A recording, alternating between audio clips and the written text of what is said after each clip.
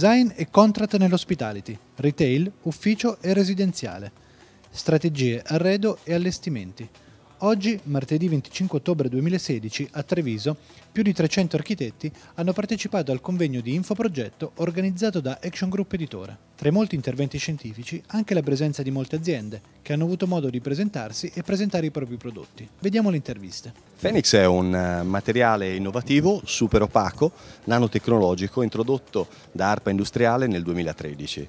È un materiale anti-fingerprint con resistenza ai graffi e riparabilità termica dei micrograffi. Il FENIX, come dicevo prima, è questo materiale che è fornibile in spessori 0.9, 1.2, ma anche in spessori compatti che sono 4, 6, 8, 10 e 12 mm.